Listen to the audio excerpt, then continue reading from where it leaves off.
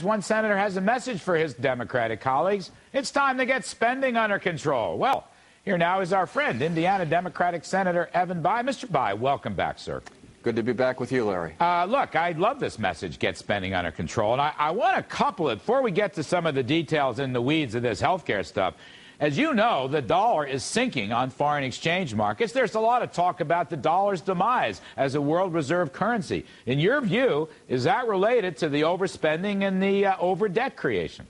No question about it, Larry. As you know very well, when the global marketplace becomes saturated in dollars, foreign creditors look to diversify and hold something other than dollar-denominated assets. And your previous panel talked about the rising commodities, particularly gold, possibly other things. There may be other options out there for reserve currencies going forward. So this is potentially very harmful to America. It can raise interest rates going forward and make our economy more sluggish as a result. What are you thinking about here on these themes, sir? I mean, I think you're just head-on, dead right on your analysis. What are you thinking in terms of policies? Because spending restraint has not been a great theme, and I don't want to make this partisan. Republicans, Democrats, Bush administration, the current administration. What are you, Evan Bayh, thinking about proposing? Unfortunately, overspending is a bipartisan affliction on Capitol Hill, Larry. And so, look, since the Democrats are in control right now, I think substantively and politically the smart thing to do is to show some spending restraint. The first thing we can do is to make sure that this health care reform does what the CBO said it was going to do, and that's actually begin to get the deficit down. And we need to be very careful about amendments that might change this going forward to spend more money. And I think we have to have an enforcement mechanism in there, Larry. There have been pledges for spending reductions in a variety of areas, but there's not much teeth in terms of actually enforcing that on future Congresses. So they might change their minds. And I'm going to insist on an enforcement mechanism in there. And then assuming the economy has gathered some steam, next year's budget. I was very disappointed. I was the only member of my party, one out of two or three, to vote against this year's budget, against the omnibus spending bill, because the rates of increases in spending were 2 or 3 times the rate of inflation. We can't afford that. So we have to put into place things like a spending freeze on domestic discretionary spending next year, a real health care reform that's going to get the deficit down, hiring freezes, a variety of things that, you know, governors like I used to be have to do during these tough times all the time, but Washington all too rarely can. Senator, you getting some help on the spending freeze and the hiring freeze? Both very good ideas across the aisle, your own parties, or anything. These are great thoughts, sir. Any real political teeth in them? It will be difficult, Larry. I mean, the political class, this does not come naturally.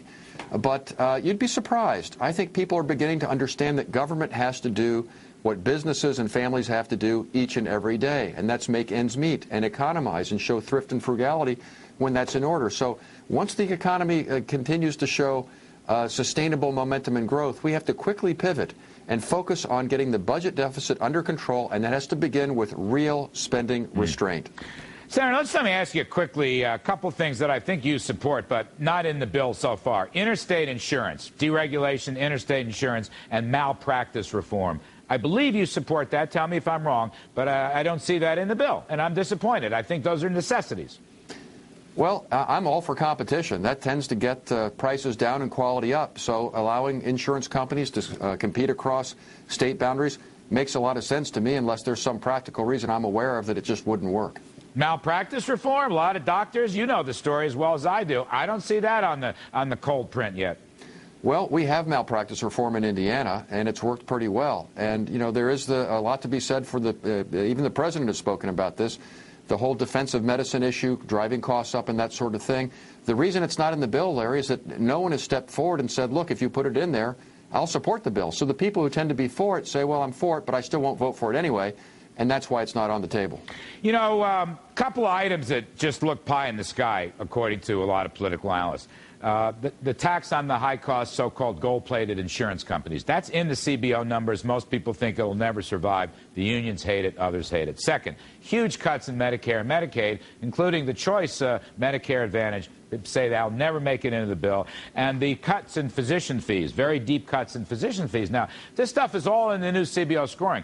But do you believe any of that's going to happen? I mean, just people are very skeptical. Well, skepticism about Washington, D.C. is always in order, Larry, but let's go down the list. The Cadillac so-called gold-plated plans, yes, I do think that will remain in there. There may be some blowback on that, but that's one of the things that economists tell us will begin to change. We currently have, as you know, an incentive in the tax code to spend more on health care. This is one of those things that will begin to level the playing field when people make health care purchasing decisions. The second thing you mentioned was the Medicare, particularly the Medicare cuts, huge Medicare cuts. You know, that seems like political death to the Democratic Party, and it's very unpopular. What's your take on that? Well, a lot of the things, you mentioned the Medicare Advantage plans, and that's a little bit different. And Senator Nelson from Florida, where they have a lot of seniors, had some ideas about how to soften the impact of that on the people who belong to those particular plans.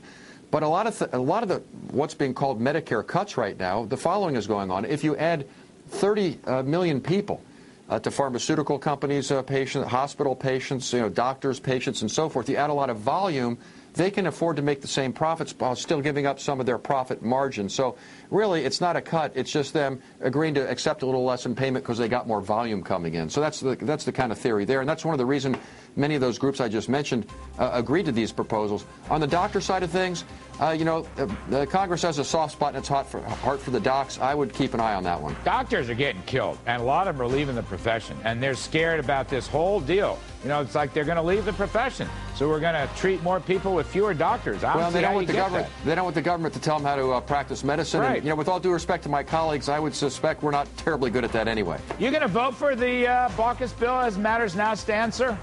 Well, I'm not on the Finance Committee, Larry, so I'm going to have to vote on all these amendments on the floor. But I will say this. I'm going to insist that it actually get the deficit down. And the thing I'm going to focus on most is what does this do to the cost of premiums for people who currently have insurance? I want to make sure we don't inadvertently do things that will actually make those costs higher rather than lower. All right. Great stuff, Senator Evan Bayh. As always, sir, we appreciate your time very, very much. Great to be with you. All right.